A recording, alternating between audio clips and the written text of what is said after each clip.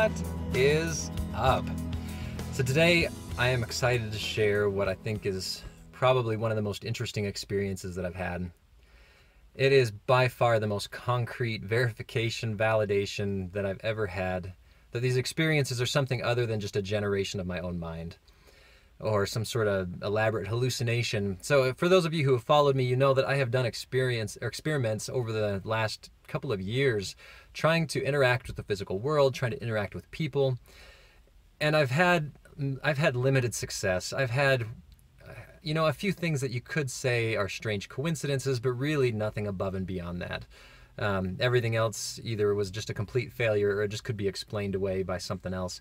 So this is maybe you could explain this away in some form or fashion, but I would say this is by far the most concrete experience that I've ever had as far as verification goes.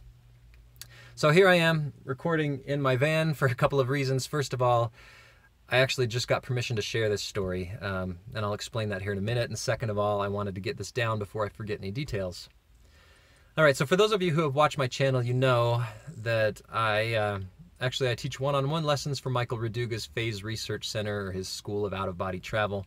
And one of the students that I'm currently working with, this is actually a story about him and this girl that he's dating.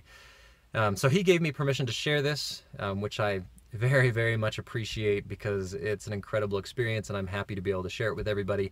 But for the sake of privacy, I'm changing his name, leaving out intimate details, also changing the name of this girl that he's dating. So I'm going to call him David, I'll call her Katie. And where this story begins is David is overseas. He's been dating this girl, Katie, and it has been strictly an internet relationship for like the past 2 years. They've been chatting over Skype, texting back and forth, things like that. But now David has gone overseas to this girl's country in order to meet her for the first time. He's actually in her city. And Katie doesn't know he's there. It's going to be a surprise. He is actually now in her city, staying in a hotel, and he's going to start looking for her and track her down and surprise her and live happily ever after is I think the plan. All right, so I'm 2 lessons in with David, and he says, you know what would be really cool is if you could project and go find Katie, and you could tell her ahead of time that David is here, he's in the city, and he's looking for you, and he will see you soon. All right, so knowing my abysmal success rate with verifiable experiences in the past, I tell him, I'd be happy to try. It sounds like a fun experiment, but I can't promise anything because in the past, the best I've had is coincidence at best. So I decide I'm at least going to give it a shot. So first night I lay down, I try to project, I fail. Next night I make another attempt and I am successful and I get out of body and I go down and I go into what I've called in the past a transfer point. And I've described this before, and what I've decided that this must be is it must be my own manifestation. So I'll explain that. So this transfer point it looks sort of like a coliseum. It's this circular building. When I walk inside, the walls are all made of gray stone. The walls are all lined with pictures and with doors, and I can use these doors to basically as portals or places that I can walk through to teleport to far off locations. And I mentioned this in one of the live chats that we've had, and nobody else seemed to have ever heard of these transfer points. I just assumed that it was something that was normally found while in the out-of-body state, like the Akashic Records or these other, landmarks that people talk about. Because I got out of body once and I was actually in it, and one of the guides or the people in there is the one who actually named it a transfer point, told me that was what it was, and that it was here for me to use to easily travel around the world. And so I've used this over and over again since, and what I've decided is that due to the fact that my teleportation skills, at least outside my line of sight, are just so abysmal, I'm almost positive that I am the one that manifested this transfer point in order to use this as a tool to allow me to teleport to distant locations. And for some reason, it's easier for me to walk through a door that I believe to be a portal and end up somewhere else than it is for me to just close my eyes and think myself somewhere. And it's just a limitation that I've got, but at least I've been able to work around it using this transfer point. All right, so I walk into this transfer point and I'm looking around and I'm trying to figure out where I want to go. And the experience is very quickly cut short by my cat just going crazy, running around the house, meowing at the top of his lungs at the neighbor's cat who is on our front porch. He's jumping up on the bed and running around, tearing up the carpet, just acting like a maniac. And so he pulls me back out of it again. So I contact David and I tell him, I got out of body. This was my intent. I meant to try to go find Katie. This is as far as I got, no success, but I'm going to keep on trying. So 3 or 4 more days go by, no success, and finally, the next night, I get out of body, and this was 2 nights ago. So my intention was to do the exact same thing. I go to this transfer point, and my plan is to walk through the door that will lead me to Katie's country, where I can then go find her, tell her that David is in the city, and that he is looking for her, and that he'll see her soon. So I walk into this transfer point and something is very obviously different about it. So typically the walls are lined with just dozens of doors and dozens of pictures and all these different places where I can go. I walk in this time and there are no doors, there are no pictures. The only door that there is the one that I came in. And in the middle of the room, there is a person standing, and I walk up to this person and I can't tell if it's a man or a woman. If I were to guess, I would say it was a woman. Sort of a middle-aged, androgynous looking face, messy, pixie style haircut, but easily could have been a guy's or a girl's haircut. Nothing really extraordinary about his or her clothing. It seemed to be sort of a gray color, but I don't remember anything specific about the style of clothes.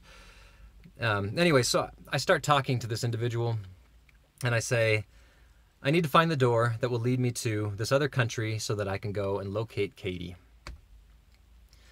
And this person looks back at me and says, there are no doors, because there is no Katie. And the experience ends right about there. And so I get up and I immediately email David and I say, hey, I don't even know if this makes any sense.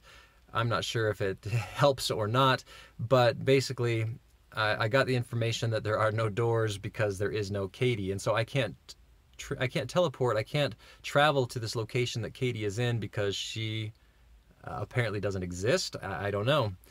So I tell this to David, and David says, that is really, really weird.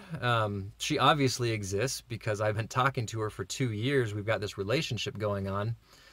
And so he says he'll stop and he'll think about it for a while and see if he can come up with some sort of meaning or, divine something from this information.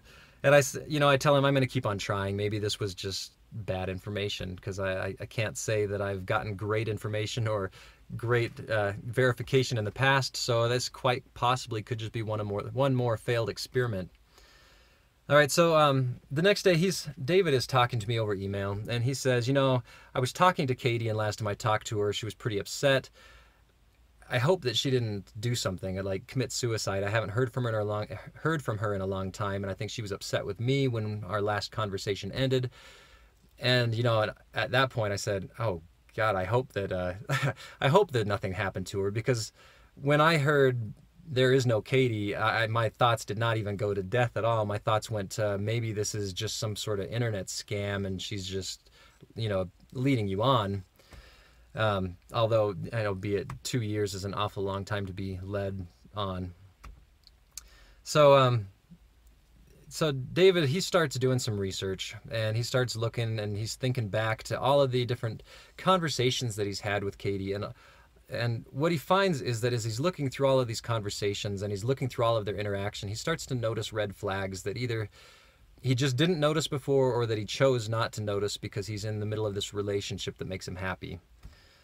And he starts thinking, I've asked for her phone number, I've asked for her address, and she hasn't given it to me. And I actually brought up, I said, so have you actually ever seen her? When you have these Skype chats, are you actually video chatting or are you just texting? And he said, actually, come to think of it, I don't think I've ever seen her face on Skype. She's turned on her camera once or twice, but it never got pointed at her face. We chat over text, and she, if I ever make a request to see her or to get more information about her, she says, not right now, or, I'm busy, or she comes up with some excuse to blow him off. And so he starts thinking, what if this 2-year ordeal, what if this was all just a scam, and what if there is no Katie? So he has some pictures of her that she sent him. And so a little more research leads to the fact that these pictures are not of Katie. These pictures are actually pictures of a Korean model or a Korean actress. Not well known in America because she's not in any American films or commercials, but perhaps you would recognize her if you lived in Korea. So at this point, we know Katie isn't being forthcoming with any sort of personal information. She's avoiding any sort of request to do some like face-to-face type chats, and the pictures that she has provided to David are not her. And so at this point, my mind is just pretty much blown because I'm thinking, you know, I didn't go into this skeptical about this relationship at all. I went into this project, this quest to go and find Katie, thinking that this is a 2-year relationship that obviously is with a real person, because 2 years is an awfully long time to dedicate to a relationship that is fake, or that, you know, that turns out to be a scam. Plus, she had never asked him for money or anything like that. So what was she getting out of it? You know, still don't know. But as it turns out, the information was right. There is no door because there is no Katie.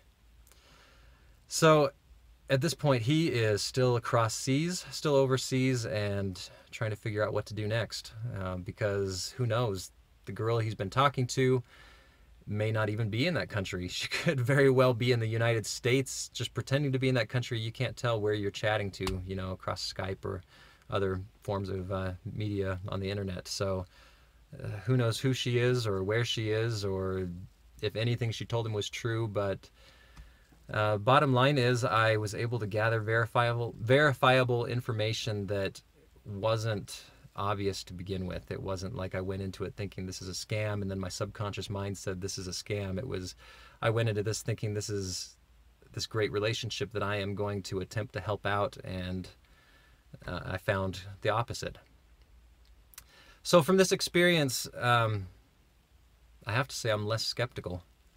I've always called myself an open-minded skeptic, leaning more towards what's scientifically provable. And at this point, you know, you could say that this is a coincidence as well. You could say that everybody knows internet relationships are risky, and that my subconscious mind, knowing this, just happened to be more intuitive and put pieces together that my conscious waking mind didn't put together. That's absolutely one interpretation of this, but I'm starting to lean towards the idea that while I can't seem to interact with the physical world, I can't make changes in the physical world, I can't interact with people in the physical world, it appears to me that I can at least gather information about the physical world, even if it's presented in a somewhat vague and cryptic type of response, as in there are no doors because there is no Katie.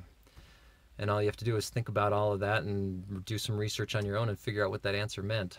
So that's it. Love to hear what you guys think about that. It still gives me chills when I think about it. It was a crazy, crazy experience. Anyways, that's all for now. As always, like, comment, subscribe, help me build this community, and I will talk to you guys again soon.